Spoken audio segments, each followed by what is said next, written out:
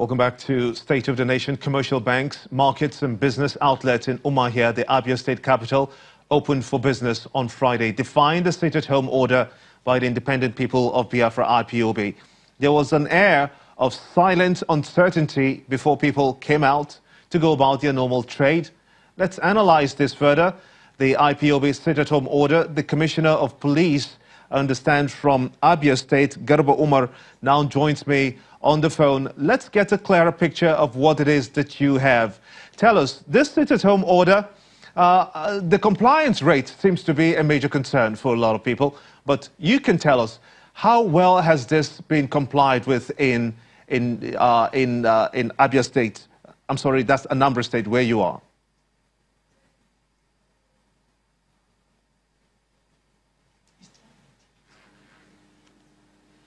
Oh, I understand that we don't have that line very clear, but that's the situation that we're getting from the eastern part of the country, that after some uneasy silence, that will be residents just watching to see what happens next. There was an unease of people just being silent for a while, and they started coming out to go about their normal businesses after banks and other commercial offices began to open in the early hours of today, defying the stay-at-home order by the Independent People of Biafra, the IPOB. And this has been ongoing for quite a while now, when the government proscribed that group, saying that they are illegal.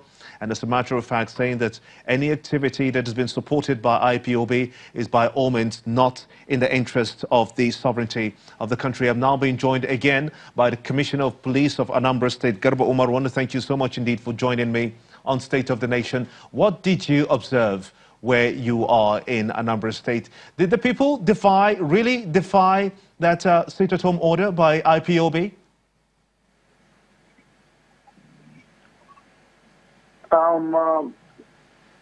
Not at all.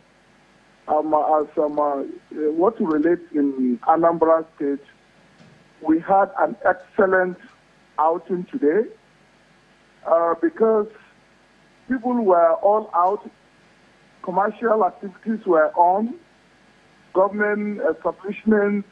In fact, today we had a conference on national insurance policy in which the Excellency, the governor, the executive governor of Anambra State was there. And I went round Inewi, Onitsha, Ikolodia, Oka, and other environs of the state. All activities were on. They did not, because people know that IPOB is dead. It's not an organization that is existing. It was proscribed, and it means proscribed. And in Anambra State, we have been enjoying relative peace, and that is what is happening.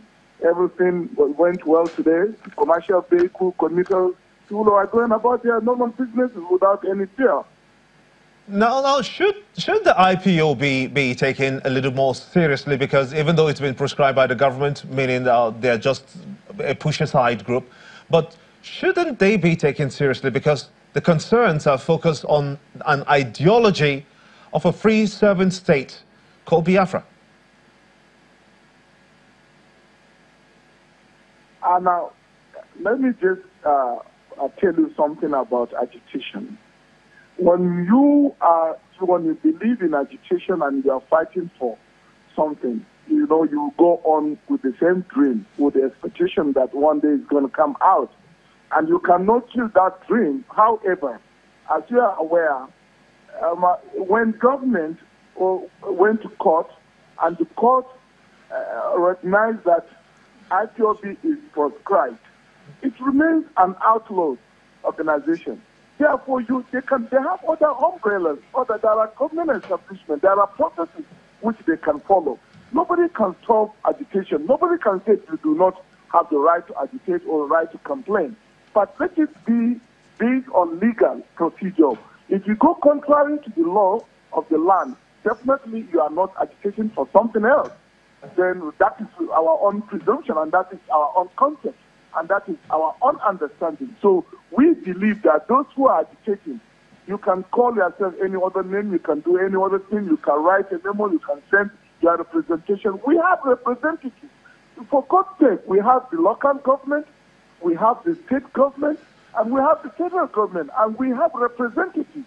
So whoever that wants to do anything and he feels that am I right or whatever has been infringed, there are ways in which you can go.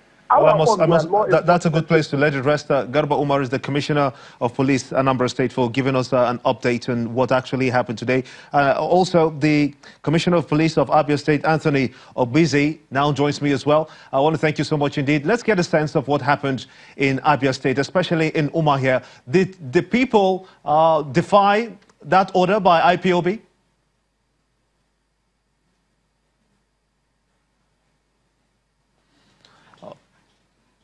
Okay, we're trying to get across to the Abia State Commissioner of Police, Anthony Obizi. The line's a little jammed, but as quickly as we get them. But this is what we understand still, that the IPOB, it's a ban, rather a proscribed group. And the government is saying that they shouldn't be taken seriously. But that same group has called for a sit-in. It's not the first time that they are calling for a sit-in, just to emphasize some of their ideologies and what it is that they want. But the government has taken it very seriously, saying that they should not be given any chance whatsoever. There are channels to which you can submit your grievances through your representatives at the National Assembly, but that's the much we know. And in some states, it has been largely defied. We understand in Umuahia, in Abia State, it has been largely unsuccessful, while in other states it has been partially successful. But let's get back to Anthony Obizi, he's the Commissioner of Police of Abia State. Should they be taken seriously, this IPOB group? I beg your pardon? I'm talking about the IPOB sit-at-home order which they gave. What did you observe today? Does it get to a point such that people should be more concerned about this IPOB group?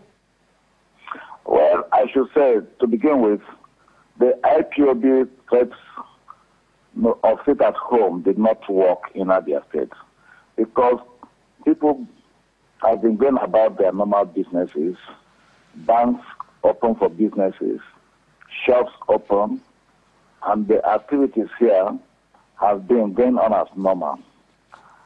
So there is no evidence of any presence of IPOB, IPOB in Abia State. I thank Abians for being law-abiding and for defying the threat by IPOB to sit at home. And I will say that this is an indication that the people of Abia have shown the world that they are peace-loving and are not given to violence. And this is an indication that those that used to perpetrate this violence are not the Abians, as we could see from today. So who are they? I should say that they are some coming from other states, the hoodlums coming from other states. Abia has boundary with about 7 states, and most of those ones may be coming from other states. Abians themselves are peace-loving, and we could see it today. Anthony Obizi, I must thank you indeed for talking to me here on State of the Nation, giving us an update on the sit-at-home order by the IPOB proscribed group. But that's the much you can take on the show today. I want to thank you so much indeed for watching. I'm Gimba Umar, and this is State of the Nation. Bye for now.